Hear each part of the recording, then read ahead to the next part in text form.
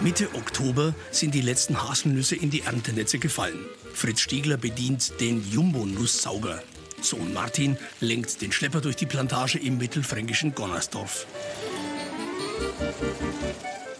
Die einstige Tabakbauernfamilie lebt heute vor allem von Haselnüssen.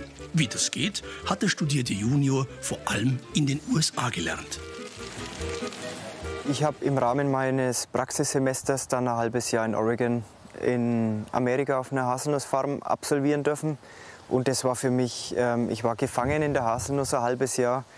Und das war für mich so bereichernd, dass es für mich der Startschuss war und letzten Endes auch ausschlaggebend für den Erfolg, den wir jetzt da verbuchen können. Ja.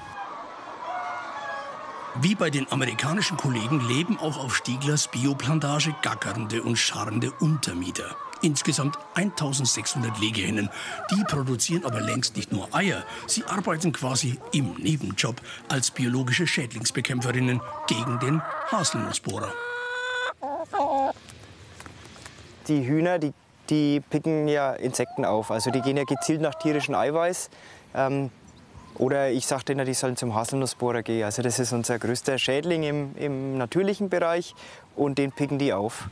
Und das ist so ein Win-Win-Effekt. Die Haselnüsse haben im Hochsommer, bieten den Hühnern Schutz und Schatten. Und die Hühner picken die Schädlinge auf und düngen das Ganze auf natürliche Art und Weise. Und man merkt wirklich, wo die Hühner sind und waren, dass weniger Befallsdruck vom Haselnussbohrer ist.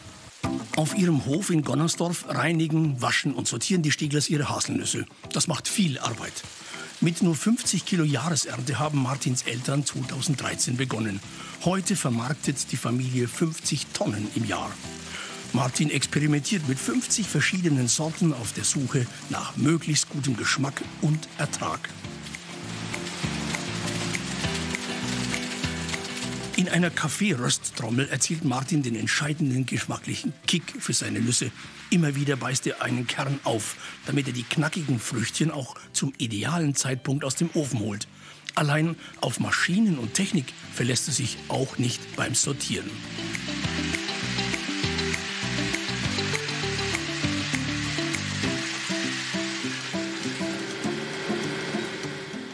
Keine vom Schädling angebohrte, ranzige oder anderweitig geschädigte Nuss darf in die späteren Produkte gelangen. Dabei setzt Martin auf Handarbeit und Sorgfalt.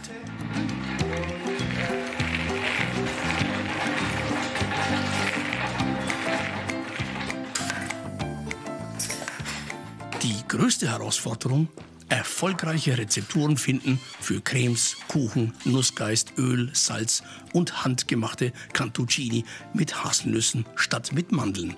Bei letzteren half ihm seine künftige Schwiegermutter Andrea Riesbeck.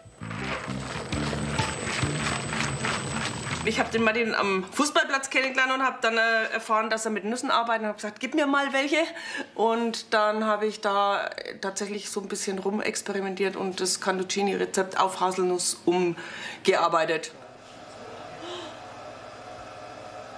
Neben 55 Hektar Äckern und Wiesen und einer Pferdepension hat Martin Stiegler seine fränkische Bauernfamilie zur Spezialitätenmanufaktur weiterentwickelt. Eigene Eier, eigene Haselnüsse und Ideen, die beim Verbraucher auch ankommen. Dabei will er es aber nicht übertreiben. Früher haben wir eher gedacht, ja, wir bieten jedes Jahr neue 1, 2, 3, 4 neue Produkte an.